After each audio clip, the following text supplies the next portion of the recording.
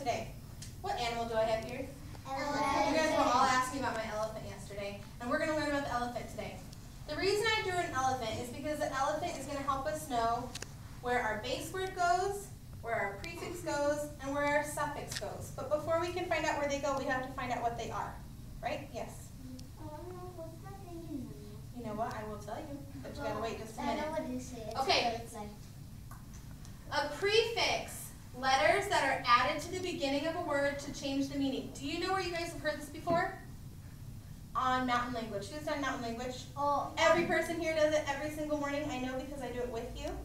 Okay? So, remember there's those words that you have to find the main word and then you have to find the letters that were added to the beginning, Samantha? Right? Okay. We're going to look at words like that today. All right. So the first prefix we're going to learn are these two letters. Tell somebody next to you what those two letters say.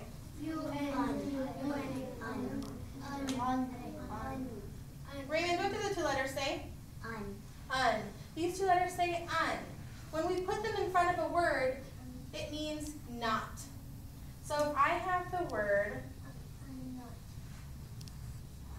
done. Done. When something's done, it's finished, right? You don't have anything more to do? Yep. What if I put these two words, or these two letters in front of it? Undone. Now it's the word undone.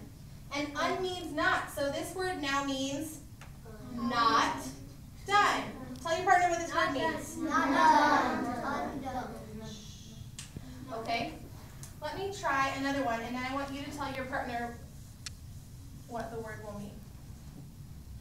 This is the word friendly.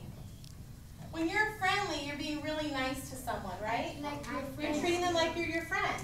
What if I put two letters in front? Tell a partner what that means. Tell them what it means.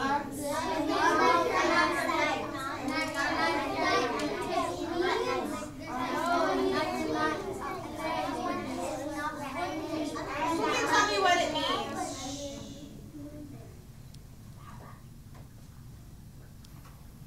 Nancy? Unfriendly means you're not being very nice. You're not being friendly, right? Because when we added the un, it made it mean not. So instead of being friendly, you're being not friendly. You're being unfriendly. See how those two letters change the whole meaning of the word? Yeah. Okay? These letters, these two letters that we added to the beginning are called a prefix. What are they called? Prefix. Prefix. A prefix goes before the word. Pre actually means before. So a prefix goes before. Where does a prefix go? Before. Where? Before. What? That's what I thought. Okay, a prefix goes before. So this is my elephant. It's a girl elephant. See the eyelashes? She's wearing mascara. Isn't she cute? Okay. And I can also tell she's a girl elephant because she has such a pretty nose. She's getting ready to go to a wedding. And she's all dressed up for this wedding. So she made sure she was nice and fancy, and she added this pretty bow to her nose. So now she has a pretty nose. What's my letter in green here? P. P. Pretty nose. It's at the front of the elephant.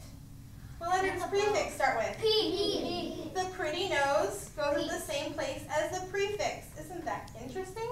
They go at the same place. What is everything? Here is the belly of the elephant. Everyone point to their belly.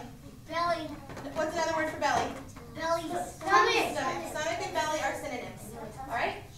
The belly of the elephant is where the base word goes. The base word